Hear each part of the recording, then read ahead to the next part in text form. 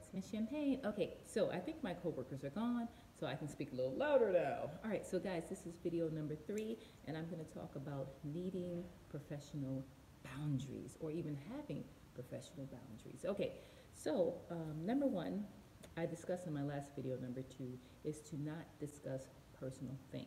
Okay, you discussing what your future goals are. What do you think about President Trump? Racism, mixed people. That is not what you're there for. You are not her friend. She is not your student.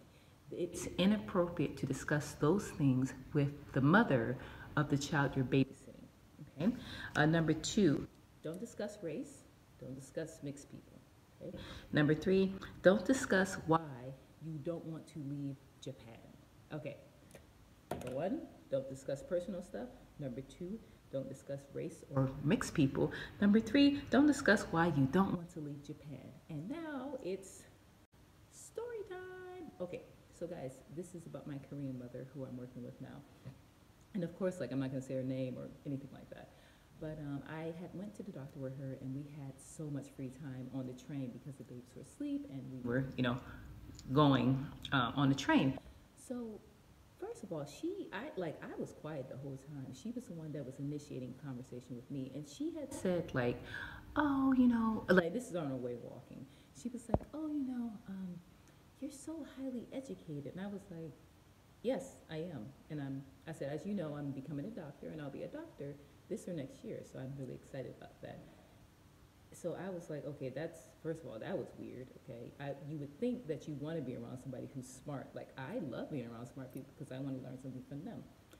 The second thing she said, we were getting in the elevator and going down into the station, and she said, oh, I think Western babies are cuter than Asian babies because Western babies have bigger eyes. And I was like, I didn't say anything because it was so...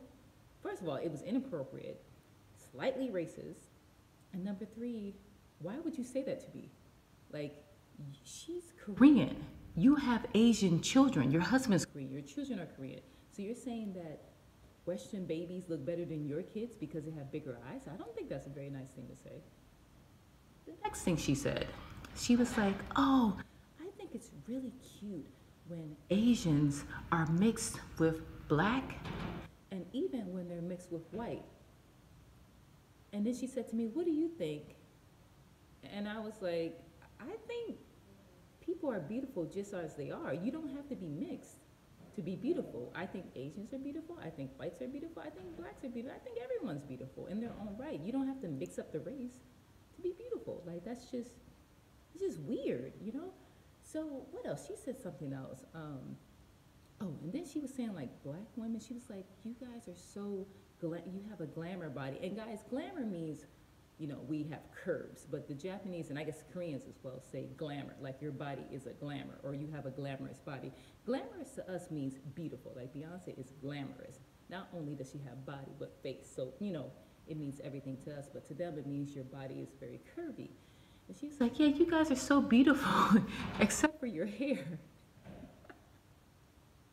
So I was just like, I didn't say anything because what am I supposed to say to that? And then she was like, oh, can I touch your hair? And I was like, no, I don't like being touched. And then as she said it, she didn't say, oh, can I touch your hair and keep her hands out. She said, can I touch your hair? I said, no, I don't like being touched. Hi guys, I'm back. Okay, so what I was saying before is that I'm not saying that you shouldn't speak to the mother. Of course, you have to speak to the mother. But what I mean is that you shouldn't be speaking to the mother about your personal business. Like, it's just not appropriate. And like from my experience, and I've only had that one experience, but it's just, I don't know. It just seems like it opens up a can of worms. You want to be professional at all times, and the best way to do that is just to not discuss your personal business or your viewpoints about race or about mixing babies or about Western babies having big eyes or about black hair or black women's body. It's just, those things are just not appropriate. And she is the employer. Now, I am self-employed, but for the day, she is the employer, and she's giving money to me. So it just seems like she's the one that should be acting professional because she's the one that's paying, but she's acting not unprofessional. So that means you are the teacher, you're the babysitter, and you are the one who's going to have to act professional. Okay?